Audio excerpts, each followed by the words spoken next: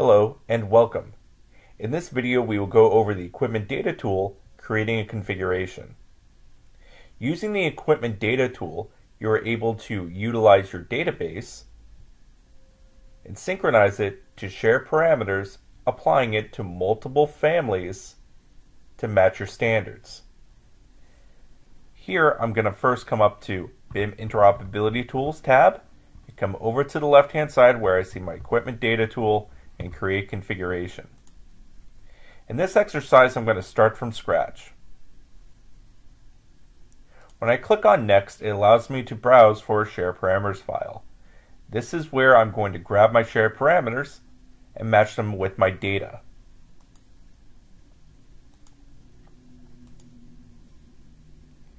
When I click on Next, it allows me to pick a subcategory parameter. This parameter will house that subcategory information that I'm matching to my database. I'm going to choose the asset type abbreviation. In this exercise, all it's going to do is apply the abbreviation, not the full description. I have options over here on the right hand side where I could choose to either hit type or instance, how it's going to be applied, either a number, description, or both.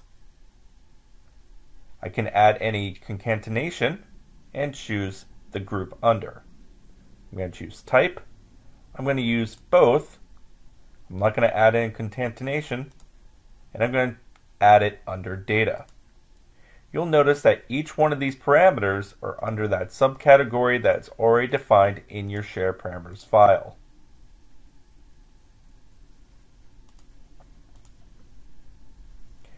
When you're done, you can click on Next. Here, it allows you to tie that data to a database that you have created. In this exercise, we're going to be using one that's already predefined. But if you scroll down, you'll find that you have access to a public library, including Uniclass, Omniclass, and Uniformat databases.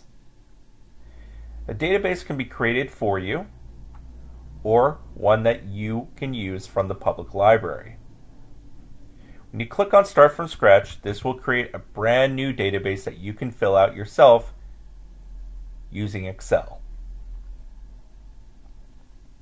So I can either choose a recent one or I can browse to a new database.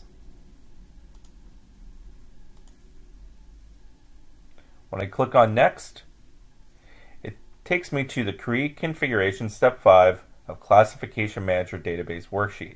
This is where I can choose the worksheet or tab in that database to use for my subcategory parameter. In that database, you'll be able to fill out information per tab. This dialog here asks you which tab are we pulling that information from. Again, we are adding an asset type in this exercise, so I'm looking for my GSA asset types from that tab. When I'm done, I can click on Next. Here, it allows me to add in other parameters using various other parameters.